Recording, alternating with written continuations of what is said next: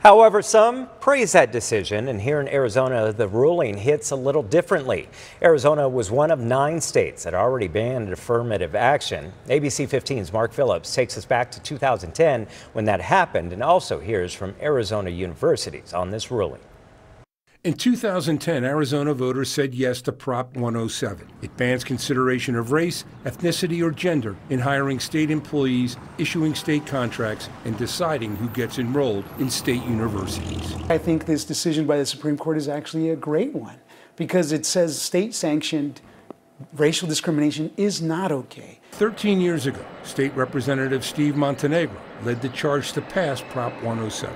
On Thursday, both ASU and the U of A said the Supreme Court decision will have no impact on them. ASU admits all Arizona students who meet the university's admissions requirements. U of A says it's seen significant growth in diverse student enrollment since Prop 107. What I say is that, look, what we need to do is continue to move forward in understanding that we have to allow people to be themselves and judge people by the content of their character, not the color of their skin. Arizona Congressman Raul Grijalva called the Supreme Court ruling devastating and inconsistent with previous court findings, adding, "It threatens the progress we've made to provide equal access, opportunity, and diverse learning environments for all students." It may be the case elsewhere, but judging from the responses of Arizona State's universities and Grand Canyon University, Prop 107 has not had that effect here. Mark Phillips, ABC 15, Arizona.